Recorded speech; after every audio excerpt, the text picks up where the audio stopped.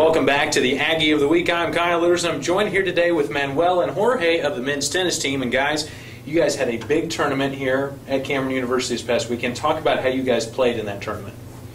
Well, we started Friday in the morning, early in the morning. We beat East Central 5-4. It was a tough match. We started 2-1 down in the doubles.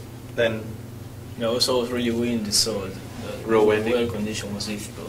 So yeah, but we've been working very hard during the week, practicing very hard. So I think the results are showing in the court. So we are very happy for that. Then Saturday in the morning we played against Colorado State, Pueblo.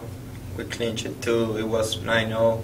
It was really weak. Yeah. The team was weak, but we did well anyways, but the team was really weak. And then we played with South Baptist, yeah.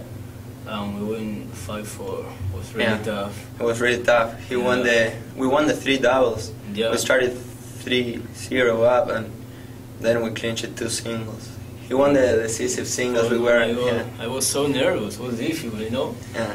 We were 4-all, and we were all the guys there outside cheering him up, and he made it 6-3 in the third set. We were all suffering, but it was a good match, and a victory. It's always good to win. Alrighty. Talk about some of the matches you guys have got coming up here. You guys are going to get into Lone Star Conference play a little bit more. Who are some teams and some players that maybe you and the team are watching out for this year? Well, our conference is really tough. We have Abilene, we have Midwestern. Those teams are going to be tough, and we know we have to play good if we want to beat them. And then, well, hopefully we will make it to regionals. And there we have some other good teams. I think Incarnate Word and St. Edwards and some other teams. But all the other teams are working really hard, and it's a really tough region. So we are doing our best. Well, what do you think, George? I think the same. I mean, we're trying really hard, so yeah. I hope to. Coach Helby making you guys run and stuff. Every day. And it's raining in fitness center to run like 5 miles. So. Yeah, I saw these guys the other day. They were. I wanted to be the guy that had the whistle, because there was a guy that had a whistle, and you guys seemed to speed up when he blew that whistle, and you run as fast as you can. And then as he blows the whistle again, you all slow down. Yeah. I want to be the guy with the whistle. I don't like running that. Yeah.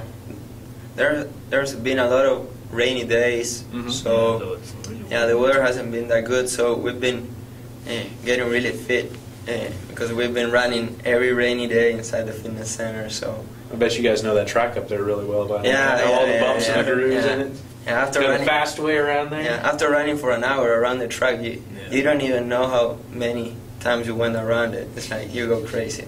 I lost count after about 5 laps anyways. Yeah, these guys train awfully hard, very in-shape tennis team this year. And talk a little bit about what it's like being in America. What types of movies do you like? What type of food do you like? Kind of talk about that culture change coming over here. Okay, we're from South America, so it's really different, especially the food, maybe the people attitude or whatever, right? But I think that the more different is the food, right? Yeah, it's terrible. The food, yeah. I mean, it's good the food here, but there is a lot of junk food, you know? So it's like every day junk food, and I don't know. Yeah. Okay, now where are you guys eating at? Because I got to let you know here, there are better places to eat. Where are you guys eating at? We live in the Shepherd, so we eat at the cafe. We're at the cafe, so. We'll talk after the segment. Yeah. You guys out of here. These are your Aggies of the Week. Once again, check back at goaggies.cameron.edu for more videos.